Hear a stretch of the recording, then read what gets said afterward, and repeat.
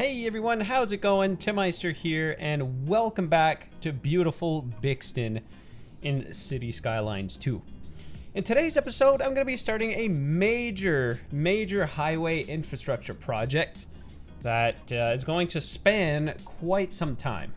Alright, so my plan is, in the near future, I want to build an airport. I already kind of mentioned this before, but I'm going to repeat myself. I want to build an airport over in this vicinity. Probably the runways will be in this orientation. Initially, I was going to build the international airport, which I haven't unlocked yet. I have unlocked it before just to see what it looks like, and it's okay. I don't really like the way it looks because it's wider than it is long, which is odd. There's not many international airports out there that look like that. So I think I can achieve better looking results by placing two adjacent regular airports, and it's probably going to function just as good. So since the airport's going to be over in this location, I have to provide infrastructure so people can get there, right? And one of the main pieces of infrastructure is going to be highways. So right now, I don't have any highways going in this corner of the map. So what I'm going to be working on in this episode is essentially linking this highway over here that runs right past downtown to this highway here, which was already on the map. So I'm going to sort of just bridge the gap between both of them. And I know the perfect location to do that, right next to my railroad tracks right here. You can see that I have a bunch of green space. It's basically just some wooded forest here, not really doing anything productive. So I'm gonna try my best to cram a highway in between this little gap, try to weave my way through these neighborhoods without tearing up too many homes. But oftentimes that's easier said than done when you're dealing with some urban areas. Over here too is gonna be kind of complicated. I don't know what I'm gonna do to link these two highways, but I'm sure I'll be able to figure something out. So without further ado, guys, let's jump right into it. Most of this episode is going to be in time-lapse mode as I speed through this. So I'm gonna dub over a lot of what I'm gonna be doing this episode. So sit back and relax and enjoy the episode. So guys, this video was very difficult to make, and the reason for that is the road tools in City Skylines. Although they are better in almost every way compared to City Skylines 1, I do find that they're a lot jankier. And what I mean by that is, for example here, I'm just trying to build a simple off-ramp. I don't know if it's just because of the terrain or what it is, but I was constantly fighting with the road tools. There was always like these weird texture glitches, or, you know, lanes are not properly merging into one another. Like, I feel like there's just so much creative freedom in City Skylines 2 that you can't just like place an exit and it's gonna look good the first try. You always have to like kind of do a little bit of trial and error, you know, build an on-ramp and just kind of get a glimpse of how it looks. And oftentimes I find myself being like, oh, okay, well, if I move this a little bit more to the right, it'll look a little better. And you know, so I can never get it quite right the first time around. And, you know, I am still playing default City Skylines 2, right? So no mods. I don't have the luxury of Move It. You know, by the end of City Skylines 1, with the amount of mods that there are, I could pretty much just like make a half-ass interchange and fix it up post-production with mods. I don't have that luxury in City Skylines 2, so it's just a little more tedious to make a properly functioning and looking interchange. So this little clip here is just an example of this weird jankiness that I wanted to talk about. So as a result, I'm going to be skipping ahead a lot in this video, so you won't actually get to see the entire build process of this whole interchange and this whole highway project, unfortunately.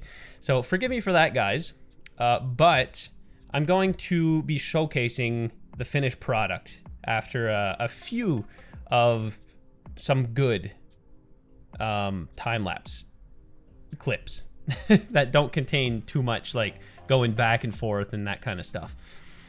So anyway, so what I'm starting off with right here is the T interchange from our existing main highway that is going to branch off and connect to the new stretch of highway that will eventually lead to the airport. And you can see that in the very first part of this video, I was modifying the Parklow interchange that I built a few episodes ago. And the reason for that is I felt like that interchange was just going to be a little too close to the big interchange that's going to intersect both highways. So I felt that instead of just completely destroying it, because it works quite well, I thought it would be better to sort of mesh them together. So I created some sort of collector lane, if you will, that branches off, and you can basically take the Parklow as an exit, or you can keep going straight onto the Y interchange that I'm about to build this episode. Another thing that's really exciting about this mega project is that most of what you're going to see here today is elevated. So most urban highway projects, or I don't know if most are, but a lot of them definitely are sunken into the ground. Not in Bixton. We're going the extra mile, 1950s urban renewal, plowing a highway through a neighborhood style, and we're going elevated. So it's gonna look cool. It's gonna offer some epic views when you're driving along, and yeah, it's gonna be really cool. Honestly, the views that you get of downtown from this highway are really, really epic. So this was one of the most challenging parts of this build just because of the space constraints that I have, right? There's already existing infrastructure on both sides of this highway. There's buildings, there's rail, there's just about anything you can think of that could be in the way. It's here. So it's gonna be a jumbled mess, but by the end of it, you'll see that I think I made something that looks pretty cool. And I love that this whole section is going to be elevated, by the way, all right? And that's really cool. So in a lot of cities, a lot of North American cities, or even European cities for that matter, highways near downtowns are, for the most part, sunken in, at the very least. So a lot of cities are opting for tunnels now with their new infrastructure renewal projects. But a lot of cities opt for a sunken solution. Well, here in Bixton, you know what? We're going all the way. This whole section of highway is going to be elevated, and it is going to be glorious. And the amount of time that I invested in this interchange alone is pretty crazy. I probably, over the last week or so prior to uploading this video, I probably spent like 10 hours on this interchange alone, and it's gone through like 10 different variations. I would often build it out and realize that no, it just doesn't look right, it doesn't work right. You know, I'm always looking for like a particular look when building an interchange, and sometimes that's very, very challenging to get to look right when it's the first time that you're building something. So for example, you can see here this particular exit, I'm going above the whole system. And unfortunately, in City Skylines 2, the minimum height requirement for highways is 10 meters. Sometimes you can get away with 7.5 meters, but most of the time it's 10 meters. And I think that's way too much because there's plenty of clearance between the two bridges. Honestly, I think like 5 meters would be a more appropriate limit, because then you can get some much more tightly woven interchanges, and you know, you don't have to build as long of ramps and stuff to get up to your desired height. I'm sure that's probably going to be a mod at some point, some sort of anarchy mod, if it's not already there. I don't know. I haven't really looked at any mods yet for City Skylines 2. I'm definitely 100% going to get into modding probably when actual modding support becomes available for the game. You know, it's just going to make troubleshooting and that kind of stuff much easier. I'd rather just wait for actual modding support to come out rather than tinkering for sometimes hours when a patch comes out and it breaks a bunch of mods. But yeah, that's definitely pretty high up there on my wish list, is the minimum height requirement for bridges to be lowered down to whatever you want it, really. What I would do in City Skylines 1 when building a bridge is I would take a shipping container prop and put it under a bridge, and then move it to lower the bridge to just over the height of the shipping container, maybe a little bit more. And that was just to simulate as if there was a transport truck under the bridge. And I would leave just enough space for the container to fit, and then maybe a little bit more because that container would be on a trailer if it was on a flatbed being hauled by a truck. But yeah, I mean, as you can tell by what's going on right here, there's like plenty of room for like 3 trains on top of each other to fit under these bridges, right? So again, I think the minimum bridge height should be lowered to probably around 5 meters. I think that's like close to a realistic height as well, that most overpasses are in real life anyways. Probably like 3 to 5 meters is an appropriate height. And I don't know, maybe I'm just getting a little carried away here, but wouldn't it be cool if there was no limit whatsoever and the height of your bridge would actually determine what type of vehicle could fit under it? So if you want everything to fit under it, you got to raise it to at least 5 meters. You know, there's some bridges in real life that are only like 2 meters high or 3 meters, and only small cars can fit under them. So that would be pretty cool if that was a thing in City Skylines. But, you know, that's probably a little bit too in-depth. So here I am fixing up the rail line, of course, going through town. Unfortunately, I'm going to have to destroy a few houses because I pretty much nudged the whole rail line a little bit to the side to make room for these on-ramps. But I think it was worth it. This maze of roads and rail and infrastructure looks really, really cool in the end.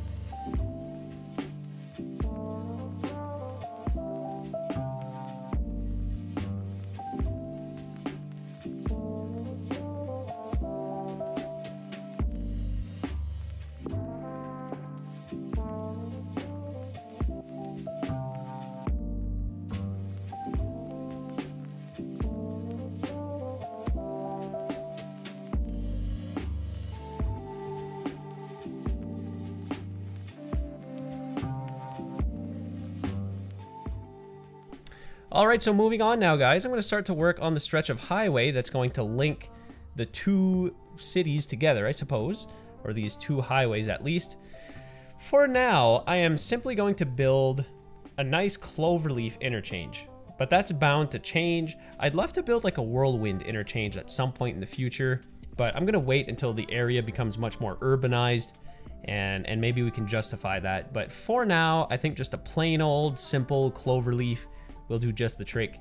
And this I can comfortably build in a time-lapse fashion because I got unlimited room to build it. So I'm not gonna have to redo a stretch of road 50 times for it to fit just right. So enjoy another couple of minutes of time-lapse mode, and then I'll jump back into live play, and we'll remain in live play for most of this episode after that as I figure out what the next steps are in this Let's Play.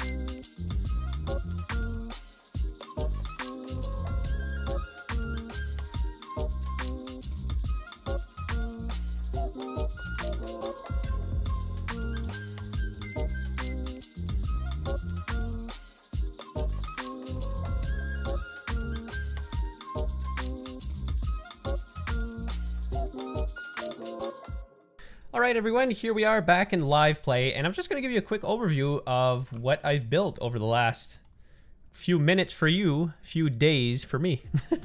So starting over here at our Parklow interchange, you can see here that I have this split here. So traffic that is wanting to go down this way can branch off here and keep to the left and then go whoop, down that way, or they can merge off from the right and use the Parklow as it once was. And then the same thing if you're getting onto the highway, you can get onto the main road going to downtown, or you can keep going straight here and then off this way. And as you can see here, this is a oddly shaped interchange, so it's sort of like a traditional Y interchange, but I added this little road here just to provide some additional access to this part of town. I'm hoping this doesn't get too clogged up, but so far so good. I've done a few modifications over here, but I highlighted that in the time lapse. So if you remember how it looked before, it's a little bit different now. So carrying on over here, you can see that I have a diamond interchange, a very tightly packed one, linking up this main street here. And going a bit further up the highway, there is this interchange. I don't even know what this one is called, but hopefully it functions as cool as it looks. So heading on down here, I didn't feature this interchange at all in the time lapse. It was the last one I built, and essentially it just links up this main avenue to this highway in a sort of Y format like this. And then of course we have the Cloverleaf interchange over here in the outskirts of town. And now begins the airport. And for this airport, I'm going to be building it in time-lapse mode just because if I did this live, this video would be over an hour and a half long. And I know some of you would be totally okay with that. For most viewers, I try to keep my videos between 30 and 40 minutes long. And plus, doing this in a time-lapse mode gives you guys a better sense of how the airport's built overall. It's just a little bit quicker. But I am going to include a little bit of live play at the very end of this episode just to get a few little things set up. But for the majority of this build, it's going to be in an accelerated time-lapse format. And actually, I said I'm building one airport, but in fact, I'm going to be building two airports in this episode. So I got a comment in one of my previous videos saying that a good substitute for the international airport, which, you know, it doesn't really look the best in my opinion. The substitute for that is to build two smaller airports side by side. So that's exactly what I'm going to do for this build. You'll see in just a little bit what I mean by that. But yeah, I was actually, in the beginning, I was going to place the international airport right from the get-go. Just, you know, I wasn't going to bother plopping down a small airport and then eventually upgrading. I was just going to go big and plop the large international airport. But then, I don't know, I find that it's a strange shape because the airport is wider than it is long, which is weird. You know, there's no airports in real life that are kind of like that. So, I don't know, I felt like the airport looked a little out of place until I read one of you guys' comments in one of my previous videos suggesting to place two airports adjacent to one another, just like you're seeing right now on your screen. It looks really cool because the runways are kind of like, they're parallel to each other, but they're kind of staggered, which looks really cool. So thanks for that suggestion, guys. So along with this airport, there's going to be a cargo rail connection to the rest of the rail network. And, you know, that's just to allow cargo planes to bring cargo into the airport. So yet another option to import goods. So for the next couple of minutes, I'm now going to start working on an interchange to service the airport. I find I made this interchange a bit large for my liking. It should have been a bit smaller because we are still quite close to downtown, and, you know, density would be pretty high here this close to downtown. But nonetheless, I think the interchange looks really cool, and it's going to function just fine. You'll see how everything turns out in just a second. But yeah, I'm finally excited to get an airport into the city. I've been wanting to do this for quite some time now. And, you know, now that we have an airport, we'll be able to bring tons of tourists into town, some more goods, more people. You know, because we're a proper city now. We surpassed 50,000 people. We can finally say that Bixton is a proper city. And Auburn, right? We can't forget Auburn. Auburn contributes quite a bit of people to the region's population.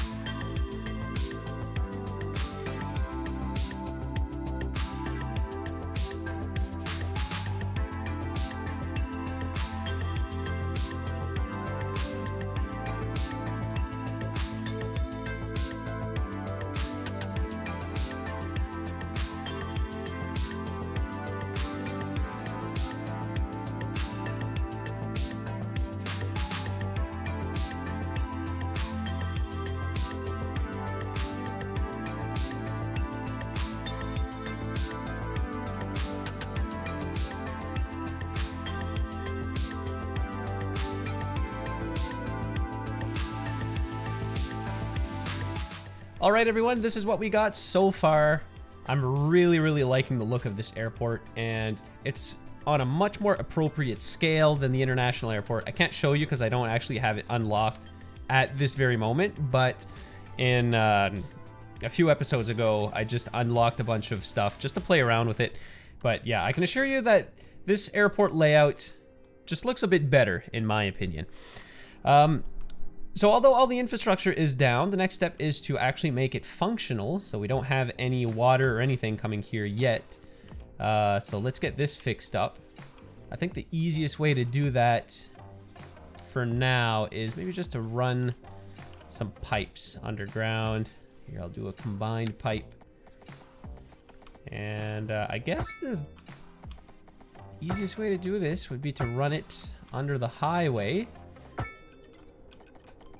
And I'm just going to straight pipe this right into the rest of the sewer system.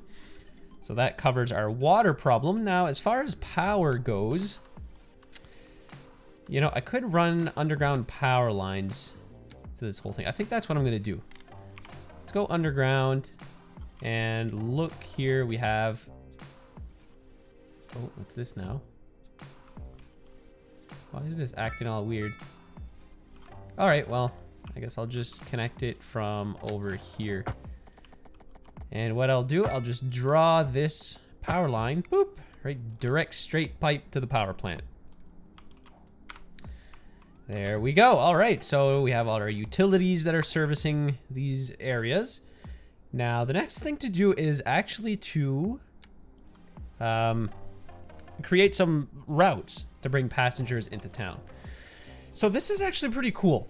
Okay, because I have 2 airports, I can load balance these airports, right? So it's going to keep congestion down to a minimum, and I can assure that traffic isn't going to be too intense here. So I think what I'm going to do is this airport here can serve the northern part of the map.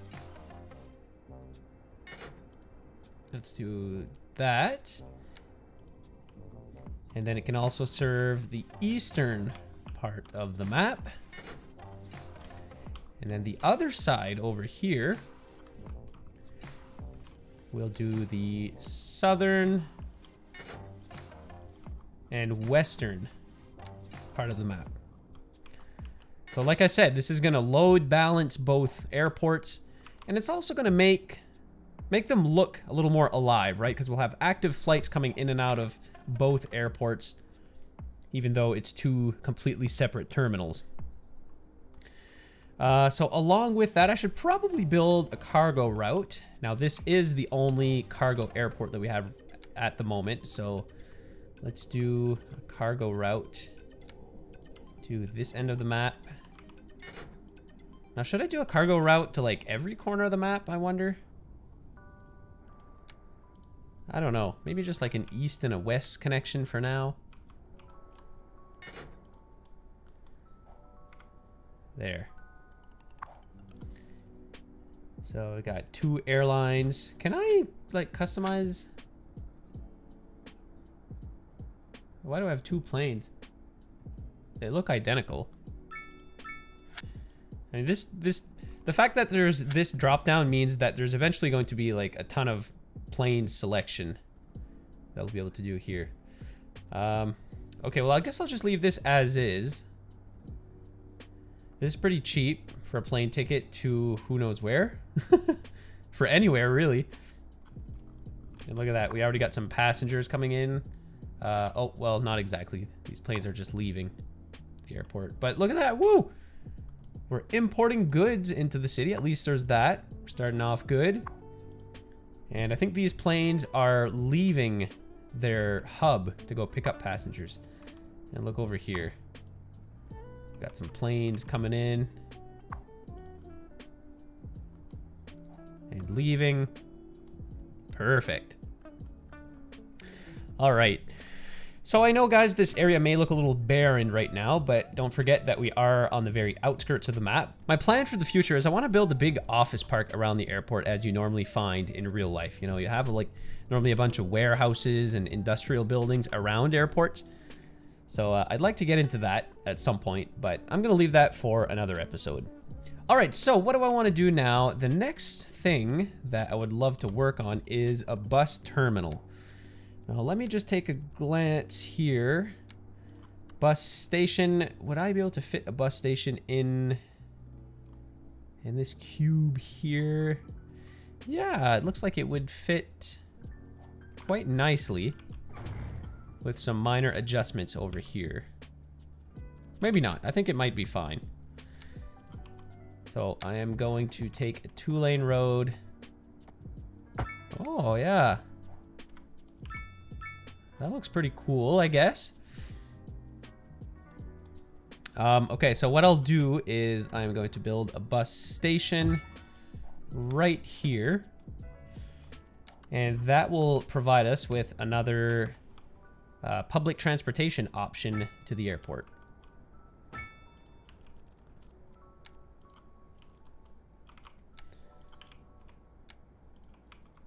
There, so I'll connect both of these terminals up. And then I should probably just do like a direct connection to downtown, should I? Let's try that. Look, we've got one available dock here for a bus route.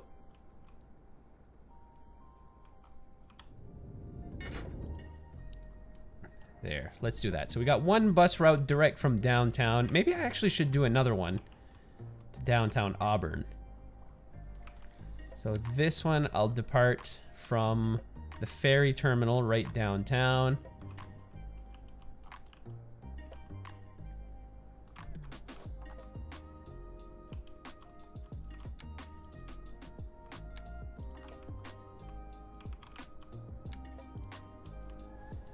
And then back to the ferry terminal. Complete route. There we go. It's probably a good idea to build some taxi shelters as well near the airport. I'm actually going to build a couple of them in front of each terminal. There we go. So we got a ton of parking. We got a ton of public transportation options. Maybe eventually there'll be a subway line coming to service the airport. But for now, this is what we got. Can't wait to see passengers coming in. Ooh, look at that. We got 4 people coming into town. We got none leaving. Oh, what's this now? More cargo. It appears this airport is being used primarily as a cargo airport, with just a few lonely passengers coming back.